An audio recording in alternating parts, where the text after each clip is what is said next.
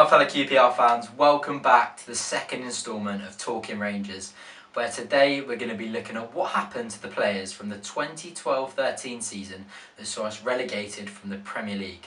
That season was one to forget, definitely for QPR fans. It saw us rock bottom of the Premier League, it saw us go 16 games without a win, it saw us part ways with Mark Hughes and Harry Redknapp take the reins. It saw 18 players leave the club at the end of the season, either on loan or permanently. So we're going to have a look what happened to the players, where did their careers go, where did they end up, and where did it all go wrong. But firstly, make sure to check out the first video if you missed it, linked down below in the description, and make sure to follow Talking Rangers on Instagram. Right, so let's kick it off. Right, just a little quick disclaimer, I'm not going to include players like Clint Hill, Jamie Mackie, Adel Tarab, because we all know what happened to them. I'm going to talk about the players that we kind of wanted to forget. So with no further ado, let's get started with the goalkeeper. Right, no better place to start than in goal, with none other than Julio Cesar, the ex-Champions League winner. At the time of signing was 32 years old, signed from Inter Milan for an undisclosed fee, putting an end to a 7-year stay. At the time, he was marked as one of the best goalkeepers in the world, but sadly his performances didn't live up to the hype. I can remember being really excited about signing him, but the excitement ended fairly quickly.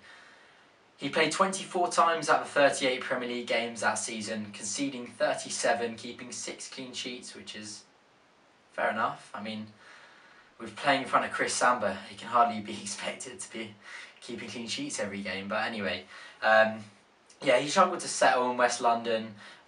He had close competition with Rob Green, and towards the end of the season he kind of came out of favour and did spend a lot of time on the bench, which did see him leaving at the end of the season, especially to try and cut the wage bill in the Championship.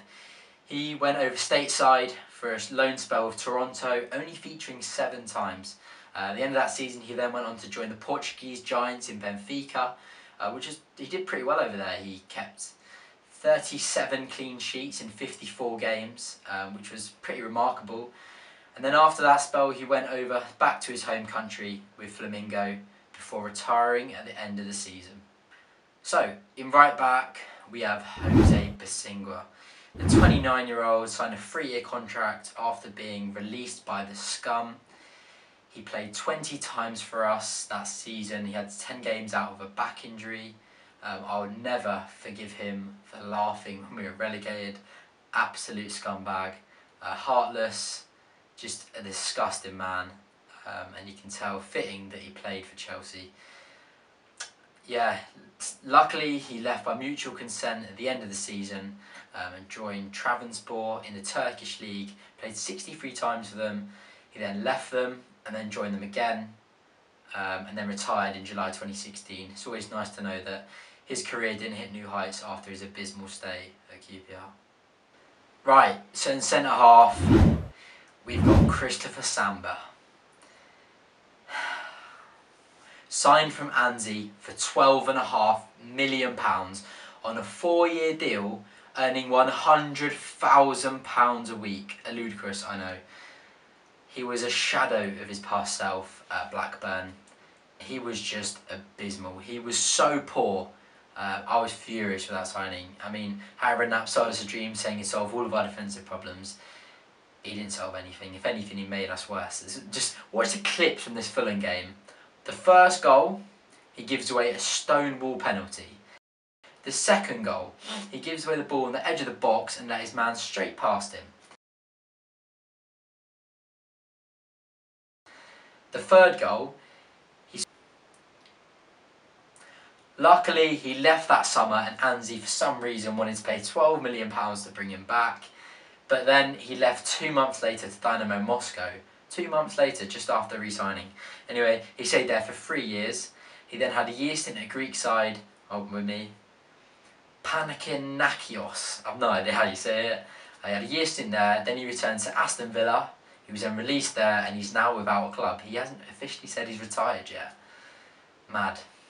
Next up on the list, we have Stefan Villa at centre half. The Cameroonian signed a 2-year contract with a deal worth £5.4 million. He was pretty present in that Premier League campaign, starting 29 games. A pretty reckless player, getting 10 yellow cards and 1 red. He did register 3 assists, and he was a brilliant player, and I'm pretty gutted he did leave the following season. He left to join Sevilla on loan, and then with him only signing a 2-year contract, he was free to leave at the end of that deal. So Sevilla signed him on a permanent basis, and he played 43 times for them that season. He left Sevilla at the end of the season, joining Trabzonspor, just like Bisingwa. He played a season there, and then he swapped Turkey for China, playing for Hebina China Fortune. Did I say that right? HBCFFC. Played there for a season, then he went back to France for Toulouse. Then a season there, then from Toulouse back to China to play for a different Chinese side. And then he left them to play for another Chinese side, which he still plays for now. That means he was on the books of 4 teams in just 2 years. Next up at left back, we have Armand Traoré signing on a free transfer after being released from Arsenal. He made 87 appearances for the Rangers over a 5-year spell. He started out really well for us. He did really well in the 2012-13 season and the 13-14. However, he kind of came out of favour, kind of a bit lazy, and yeah, he didn't really play too much. It was kind of a shadow of the player he was a few years ago.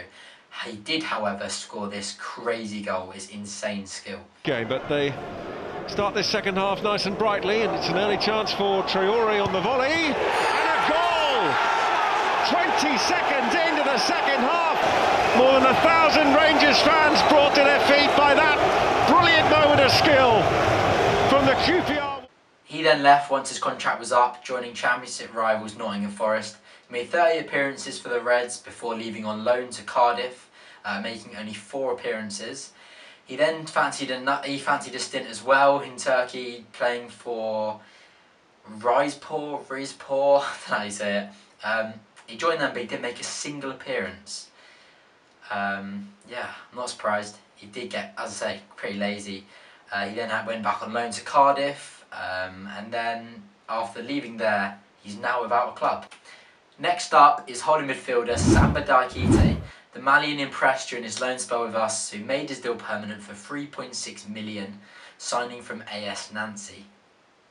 Since signing permanently, he only made 14 appearances and struggled to nail down a spot in the starting 11 due to inconsistencies. I mean, he showed some real glimpses of quality. I was a fan of his, but it came at the end of the season where, yeah, he just became too inconsistent and you never knew what you were going to get with him. He left QPR the following season, having 2 very unsuccessful loan spells at Watford and Saudi Arabian side Ittihad. He only made 13 appearances for both clubs. Once his contract was up, he was free to leave on a free transfer.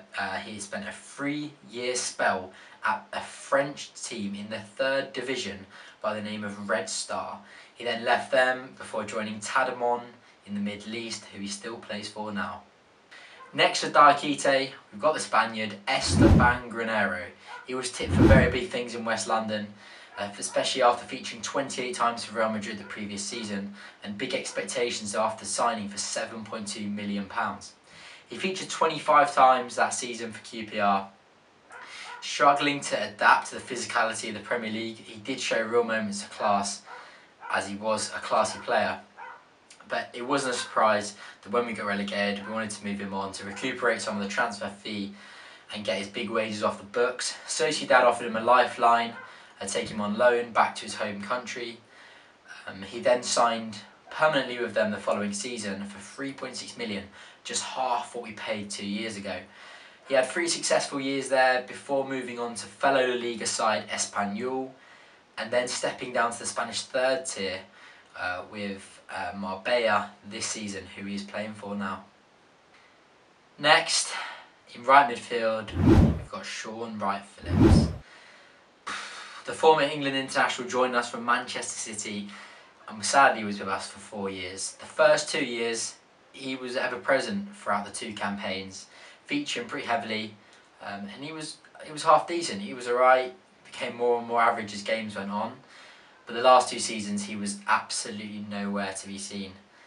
To be honest, he was a sport brat. He was happy to not turn up to any games, didn't want to leave, and just rob us of his £80,000 as his reported wage of what he was on. He did, however, score a winner against Chelsea, which makes every single penny worthwhile, as I'll show you now.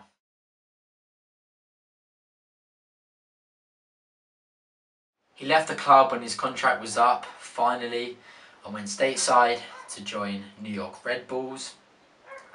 He's only scored 1 goal in 21 games for them, which is obviously pretty poor for an attacking player. And then he stepped down to the American second tier of Arizona, and then moved on to another American team in Phoenix Rising before retiring at last. So, on the left, we had no other than Ji-sung Park. The former South Korean international joined from Manchester United, signing a 2-year contract for £2 million. He featured pretty heavily at the start of the season in this campaign, but with Mark Hughes' departure, his presence faded. He did play 25 times, didn't score, but assisted 4 times. Just another player that didn't live up to the anticipation. Park left at the end of the season like many others. He joined PSV Eindhoven on loan. He paid 23 times for them, but did decide to retire at the end of the season, retiring from a very successful career for the former QPR player. One-time Champions League winner and a 4 times Premier League winner. Sadly, none of those with QPR. Up top, no other than Loic Remy. Back in January 2013, QPR beat Newcastle to the signing of the prolific Frenchman for £8 million. Remy did really well for us. He scored 6 goals in 16 games, but couldn't quite keep us up that year. He did score this absolute belter though.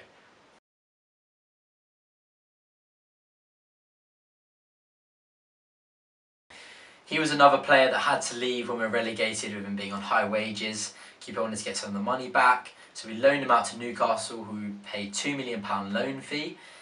He did really well for them. He scored 16 in 26 games. At the end of that season, we also were promoted, so back in the Premier League. And, wow, what a player to have back on our hands, Loic Remy. He played the first 2 games and he looks set to stay. You know, I don't think he wouldn't want to do that either to us. He's a good lad, and he's got a good relationship with the chairman. 3 days later. Chelsea, how do you feel? Yeah, I feel very proud and very happy to join Chelsea today. For me, is a big thing happened. So yeah, he signed for the Scummy Blues for £10.5 million. Good business for QPR. He had a couple of successful seasons there, sadly. We don't like to see them succeed. Then he went on a loan spell at Palace. Then he did a permanent move to the second tier in Spain with Las Palmas. Then to Getafe on loan, also in Spain. Then back to Las Palmas, and then signed permanently with Lille in the French league, who he still plays for now. To complete the team, we've got Jay Bothroyd. What's a player? He joined us when he was 29 years old after being released from Cardiff. He scored 3 goals in 25 games for us during that season. Funnily enough, we let him go on loan at the end of the season to Sheffield United after he didn't impress the Rangers faithful, with myself included. He scored 1 goal for them, which is no surprise. So after his contract was up with us, he was released and he joined, wait for it, Muang Thong United in the Thai League, then joined Jubilo Lawata in the Japanese second tier. He did score 34 and 54 for them, fairly impressive, but I'm sure it's not impressive the people he's playing with or against. And then he joined the team that's now called HC Sapporo in the Japanese First Division, who he's playing for now. That is definitely a step down. Alright then, that'll wrap it up for the second video on the channel. Let me know what you think about some of those players, their careers and what happened to them. Mental. It's amazing that we signed half of those. It's amazing how bad nearly all of those were for us, and it just goes to show why we were so bad that season. But yeah, luckily we're in better hands now, we're buying better players and we're making better decisions. But anyway, that'll wrap it up for the second video, and stay tuned, make sure you subscribe, leave a like, and I'll see you in the next one.